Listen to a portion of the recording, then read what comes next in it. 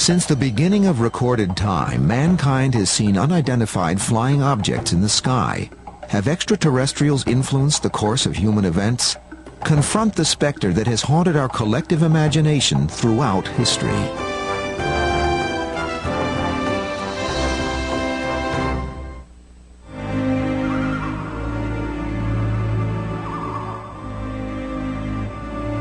For thousands of years, we have gazed in awe at the night sky.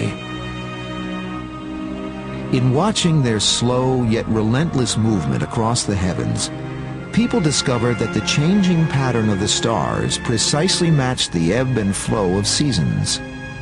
This allowed for the development of the calendar and the rise of agriculture.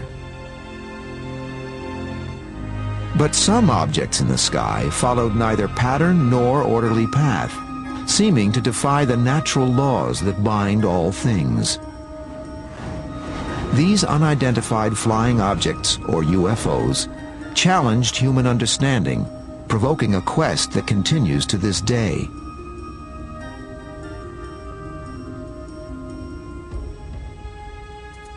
You'd have to say that UFO evidence goes back as far as man has left any records at all, because even in ancient cave art 20,000 years ago or so in France and Spain, there are objects, drawings that look like modern flying saucers. So you'd have to go back that far if you wanted to start some point in time when the first UFO report was recorded.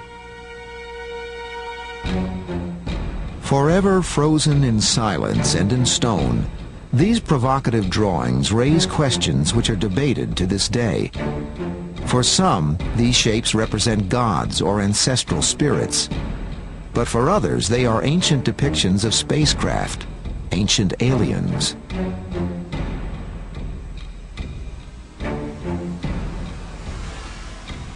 Texts from the world's earliest civilizations, including Sumeria some 5,000 years ago, mention strange aerial phenomena and the beings who controlled them.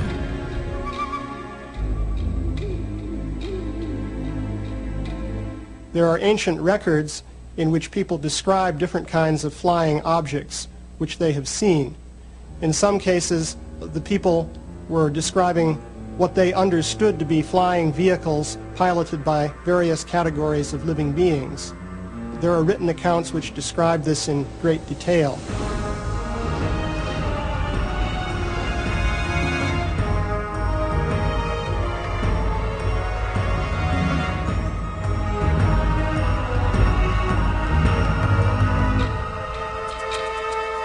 The images are provocative and controversial.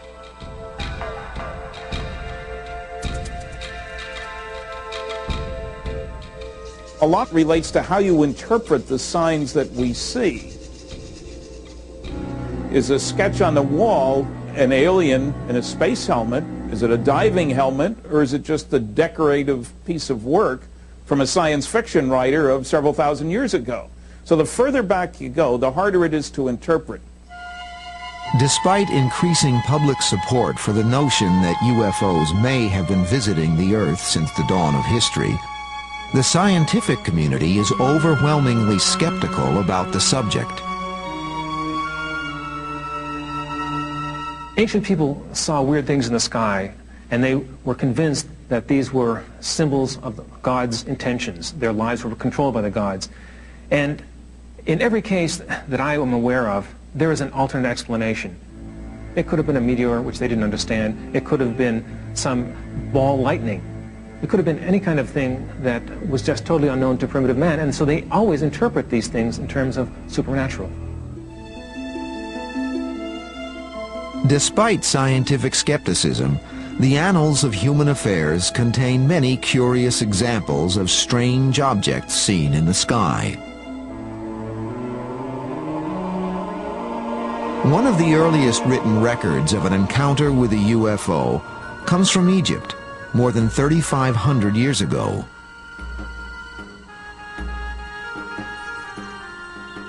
There's a story about Thutmose III, Egyptian pharaoh, who saw circles of fire in the sky and started off with one, and then the report says that there were, a few days later, there were many of them in the sky. And he was so impressed that this was recorded on a papyrus and considered very momentous. In the year 22 of the third month of the winter, a circle of fire appeared in the sky. After some days, it became more numerous and shone with the brightness of the sun, extending to the very limits of the heavens. The records of Pharaoh Thutmose, 1480 BCE.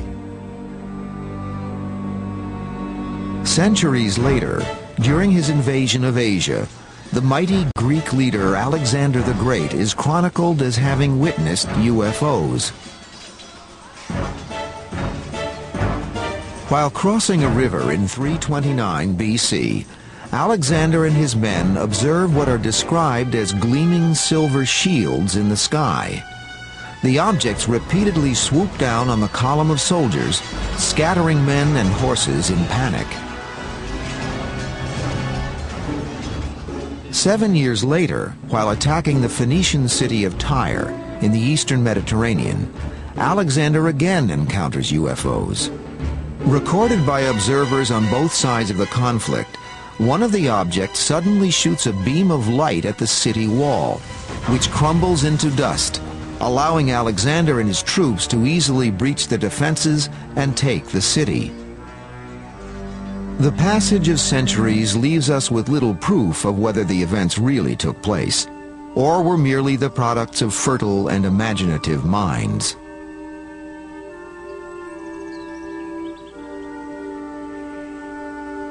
Remember, the working hypothesis for historians for hundreds of years has always been that mankind is alone, that there are no intruders from outer space, that there were no advanced civilizations, that our civilization, and each generation thinks this, is at the peak. We're it. Well, unless you throw out those assumptions, there's no way you're going to get at the truth of these old accounts. Many of the accounts are mystifying indeed. Medieval Europe was the scene of a mysterious incident in 1463 when a strange slab-like object reportedly appeared in the sky. Surrounded by flames and a bright light, it glided eerily above the landscape. This drawing was made by Hermann Schaden, a witness to the event.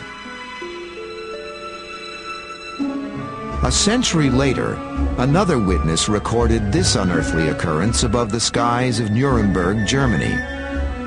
On the morning of April 14, 1561, huge round cylinders were said to have appeared above the city,